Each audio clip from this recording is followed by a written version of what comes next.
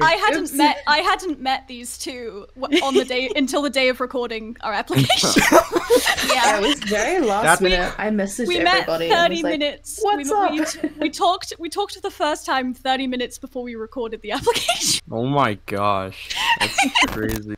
Hello. This is Dushepo, and welcome to MCC Central interviewing Purple Pandas with Linrose, Bubblebrook, Spelda, and Christina with an L in her username. So, ow. I didn't know I could punch you, I'm sorry. Let me. We got the team here, we got questions. So, we can start off with a one of the viewers asked you guys, when did you last touch grass? Today. I mean, I'm actually allergic to grass, so 1,000 years ago. I've been grinding MCC for so long I've forgotten what the sun looks like. Oh my god. And got sunburnt. Right, with that, Ripcord, would you mind taking us on to our first real question? Yeah, with our first real question, we have, why do you call yourselves the girls and the gays? Well, that was kind of a last-minute decision because we were going through the application Google form, and there was a question that's what's your team name? And I was filling it out, and I kind of panicked, and I just sent a quick question in the group chat saying, "Hey, does girls and gays work?" Listen, we represent out here. We do. And I mean, we are all girls and/or on the LGBTQ plus spectrum in some shape or form. Yeah. Yeah. Next question we have, what does LGBTQ plus and disability representation in MCC really mean to you all? I think representation is a massively important aspect of life regardless of what form of media you're consuming. So I think the fact that we get to be here representing those communities for other people to look at and say, hey, I see someone like me playing in this event for a video game that I love dearly with my whole heart is a really cool thing. I mean, we get to be the, what is the word? I guess the trailblazers in a way. Yeah. I know there's been other disabled and LGBTQ plus participants, but I don't know. I think having a team with multiple just feels really exciting. Yeah, we've got a lot of representation. We're an all-women team, and we've got various LGBTQ plus and various disabilities that we're out here representing, and it's really nice to be representing that. Yeah, and it's really cool that we're all in a lot of different types of communities. We kind of come from all different parts of the Minecraft community, so it's cool to represent like kind of all of that as well. Yeah, it's really mixed bag. What was the process of making your guys' application? So Lynn assembled the group, and this was like on the Friday, and the video was meant to be in on the Monday. So on the Friday evening, basically, the group got assembled, and I basically went, hey, I have an idea, let me know if you guys are chill with it. And I basically put the idea that kind of, it changed a little bit, but it ended up being the final one. And everyone, yeah, that sounds awesome. And then the next day, we met, some of us for the very first time, and recorded it. I scripted the entire thing, but we all contributed little bits, like people re-scripted their own lines to what actually would sound like them. And then we built the little set that we were on. Spelda built the little set that we were on very quickly, and we just recorded the whole thing with replay mod. And then we all went away, and I started working on my bit, and everyone worked and made their own. In our application, there's almost little fake application portions. Everyone made their own one. So when someone goes, my idea is, it switches to the thing that they made themselves. And on the Sunday evening, it was 90% put together, I think only missing Christina's bit because there'd been an issue with rendering. Yeah. And that was when we recorded the Discord bit at the end, because we had to have part of the video to record the last part to fourth wall break again. Oh. And then I was very sick, but I managed to pull it all together right at, something like 3 hours before the application's closed or something. Oh my gosh, something like cutting. that. That's pulled cutting it all together. Yeah. But we'll put in a lot of work on that one, I'm not gonna lie. Next question is, since some of you, specifically Christina and Lynn Rose, have plenty of experience in high pixel bed wars, what is like the grind for you, or what was like the grind for you? How do you think it's going to translate to MCC Rising?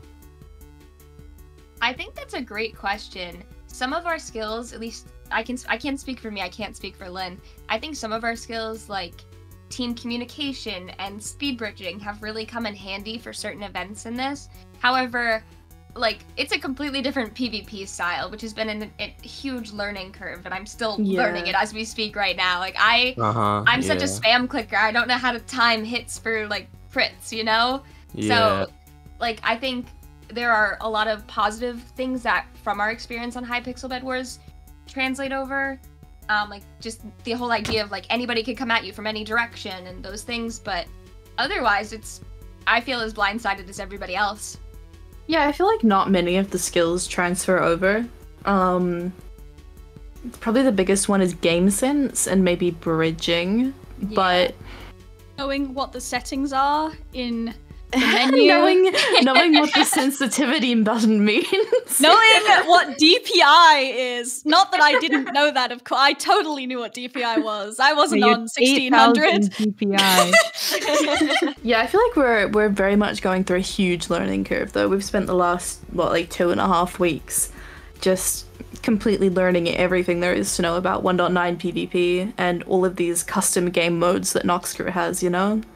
Mm-hmm. Yeah, and I don't know about you, Lynn, but I completely stopped playing 1.8 to fully focus my attention to this.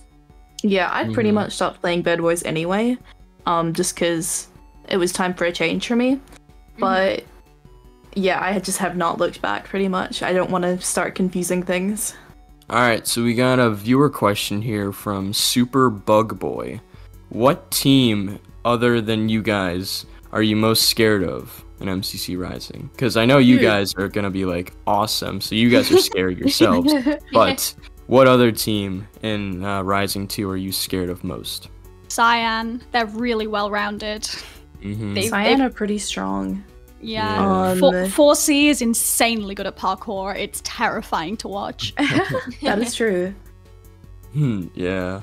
Honestly, Lime are pretty good at things like dodge bolts, and I mean, obviously that transfers over to if we play Meltdown and stuff. They're pretty strong bowers. We've been playing against them in dodge bolt a lot, and they're just unmatched, to be honest.